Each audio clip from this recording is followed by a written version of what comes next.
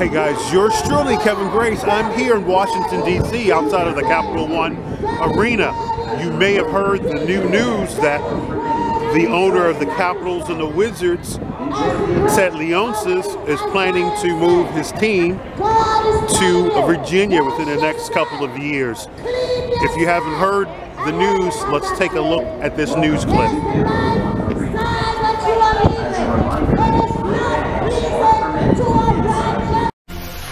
A monumental move. The Caps and Wizards poised to pack up and cross the Potomac. The distance is short, but the consequences could not be greater. From the winners, we're looking forward to more games, more like livelihood in the neighborhood. This is monumental. To the apparent losers who are still hoping to land a last-minute Hail Mary. It's like a loss of a family member. I share their disappointment in Monumental's decision. The news has many folks wondering, is it really whether you win or lose, or is it where you play the game? So what side of the river or team are you on? Thanks for staying up with us, everybody. I'm Jim Hadley. I'm Sean Yancey. Today's gigantic announcement is still sinking in. The Caps and Wizards are moving to Virginia, and tonight everyone has an opinion. So here are the 4 things you need to know about this move. Monumental Sports owner Ted Leonsis said the Capitals, the Wizards, and the company's headquarters will relocate to Alexandria, Virginia. Their new home will be at the heart of a $2 billion entertainment district in Potomac Yard. Virginia's governor promises the state will spend zero tax dollars on this project, but D.C. leaders insist they're still in the game and have more to offer Leonsis and his team. So this news may have come as a big surprise to some of the people in D.C. Ironically, the basketball team, which is now the Wizards, back in the day, they were the Baltimore Bullets. And about 1975, they moved to Landover, Maryland, because they thought it was a better area to grow, and they had a lot of land and everything else. And then they changed the name to Washington, and it wasn't in Washington. And then later, when the MCI Center was made, and that was the early 2000s, I guess maybe 2004, when that building had opened in Chinatown, which was not really a good area, but they developed that area, started putting restaurants there, and people started slowly coming to that area. Now it seems like there are some businesses that have left. There's a Hooters that I used to go to all the time on 7th, and it's empty. And they got a sale sign there for future business to come there. So I don't know exactly what's happening in Chinatown, that now the Wizards and the Capitals want to cross the river into Alexandria, Virginia, and start anew in 2008. So the only business that would be left there would be the women's basketball team, but that's not strong enough to support that area. I mean, they're still going to get some of the concerts and everything else, but let's hear what the mayor has to say about this potential move. Held her own press conference today. The mayor striking a defiant tone, but refusing to acknowledge the district's crime wave played a role in that decision. Tom Fitzgerald has that angle of the story. He spoke with the mayor tonight. So what does she have to say about this, Fitz?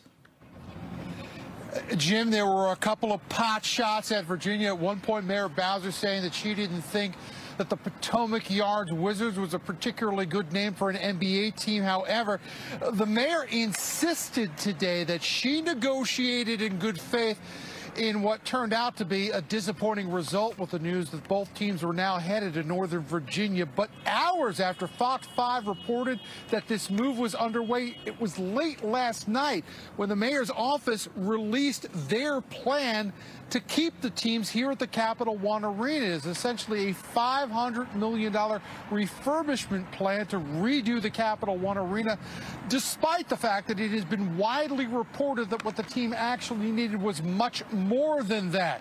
The fact of the matter is that a lot of people have been asking whether or not crime, which appears to be out of control in this city, played a role in this decision. The mayor today disagreed and described it as what she called a blip. I would characterize what they said to us, and I happen to agree with it, that our experience with crime is kind of a blip. It's a phenomenon, and we can look back over the last several years and see a lot of contributing factors. Okay, so what is next for the Capital One Arena? Well, Ted Leonsis said today that he intends to keep operating it, that the WNBA's Washington Mystics will become the main attraction here, also with college basketball still being played. However, there's no getting around it. These two teams, an NBA franchise and an NHL franchise, leaving the arena to go over to Virginia, potentially and will likely be a devastating economic impact for Chinatown and Gallery Place. We asked the mayor in her third term now as mayor of the District of Columbia. There's been a lot of bad news lately. Was this the low point? Is this the low point? Certainly, we don't ever want to see a business go to one of our jurisdictions. We don't like to see jurisdictions trying to poach businesses from us, so it's disappointing. Well, there you have it. Now, the mayor would not say if this offer is still on the table if Monumental Sports goes ahead with this idea to make the Mystics the main target of the attractions here. However, she did announce that there is going to be a task force now looking after the future of Chinatown and Gallery Place. One of the members, former Mayor Anthony Williams. Now, there's this other big piece of news that maybe the deal may not be done after all, because the infrastructure has to change a lot. It's really going to bank really on transportation on the metro to get a lot of people there, and they really don't have enough room road-wise to have traffic coming in and out of that area. But they should have really done their due diligence. So this is going to have to be looked at by the City Council of Alexandria if they want this to happen. But I mean, the governor is, you know, touting that, hey, this is a monumental deal and this and that and the other. But, you know, it's still sad to see that, you know, this would happen. I guess they would still keep the name Washington Wizards and Washington Capitals because it's right in Alexandria, and you know, won't, just like New York. You know, they play in the Meadowlands over in New Jersey.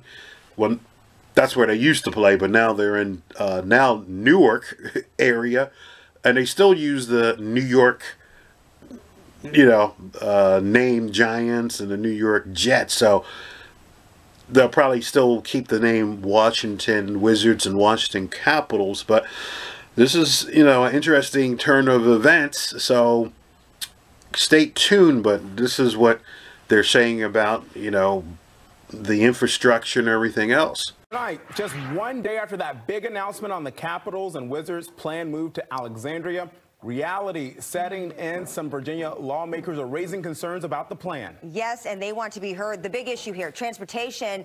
Still, though, others say the approval has a very long road ahead. Fox 5's Tom Fitzgerald tonight has details from Potomac Yard.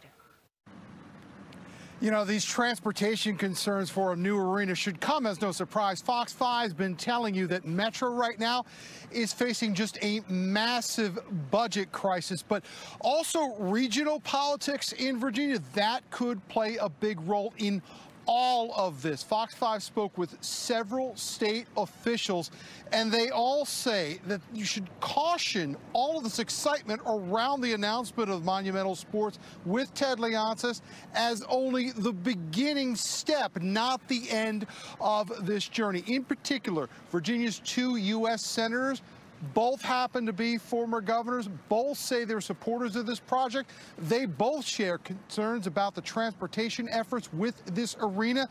And one of them says more outreach should have been done with Alexandria's neighbors. The presence of the new Potomac Yard Metro site is a real key feature to this proposal. And obviously, we're having a discussion right now about Metro funding, and that Metro might have a funding deficit that can only be addressed by cooperation between Maryland, D.C., and Virginia. I think those goals can be met, but there will be a lot of questions that will need to be answered by both the city and the Commonwealth if this project is to go forward. But already, some Hampton Roads lawmakers have already sent out warning signs. Senator Louise Lucas posting that some people want to build sports stadiums. I want tolls to disappear in Hampton Roads. This could be a precursor of a big fight on the way. David Ramadan is a former Republican House delegate in Virginia. Now he's a political science professor at George Mason University, and he says very old rivalries regionally could come into play when it comes to this arena. Northern Virginia always resented the rest of Virginia for contributing the most to the budget, but getting less than the contribution. The rest of Virginia resented Northern Virginia because Northern Virginia has the prosperity. And look, make no mistake, both the clock and the calendar come into play right now. Virginia's General Assembly goes back into session on January 7th. That's only 24 days away, and they've got a lot of work if they're going to make that groundbreaking that was talked about for 2025. We'll send it back into you. So if those teams do move to Alexandria, I don't think I'm going to go down there. That's that much more of a hassle. I normally take the Green Line into downtown D.C. from Greenbelt, Maryland, but then I would have to then take another metro to go over to Alexandria. So that's that much of an issue. Maybe if you're from the D.C. area, it won't be that much of a hassle, but for me it would be. I used to, back in the day, drive downtown DC and park. I knew where to park over by the convention center. Parking at a certain time was free, but of course things change over those 20 some years that, you know, you got to park and pay for parking all through the day, through the night, or whatever. So it's a hassle, and the teams are not that great, especially the Wizards. So but when they go over, and if they do go over Alexandria, I don't think I will be going down there. But if you are from DC, let me know what you think and what your perspective of this situation could be. There, again, they want to, I guess the new thing is building these arenas and owning the land around it, the businesses. But I mean, that's what they basically did in Chinatown. They built up that area. You had the restaurants and the hotels nearby. Like I said, in Alexandria, you may not be able to do some of that stuff. It would have to be commuter based by the light rail. They don't want all that traffic of cars coming in and out. They probably won't have the infrastructures really to make the roads that much bigger than what they are now. Plus, people move over there to get away from the hustle and bustle, and they want more of a quiet area. So then those people are upset for all the traffic and whatever comes with that. Anyway, if you like this video, please subscribe down below. Feel free to leave any comments about the possible move to Alexandria, Virginia by the Washington Capitals and the Wizards. For sports fans and politicians alike, stadium deals may be easier to make in your heart than in your head. At least that's what some economists are telling our I-Team investigative reporter Ted Obert. He's been digging into the numbers behind this deal. If this deal comes together, it is a big day for Virginia. This is monumental. And in rolling out the plan for this massive sports and entertainment complex, Virginia Governor Glenn Youngkin said it was not only good for sports fans, but a financial win for everyone. I pledged that any project like this would first and foremost be good for the Virginia taxpayer. And that's exactly what this project represents. The proposed Virginia deal announced today still has an awful lot of details to negotiate, but here's what we know of the basic outline. Governor Youngkin says this complex will cost $2 billion. A new state entity will issue bonds to pay for it up front.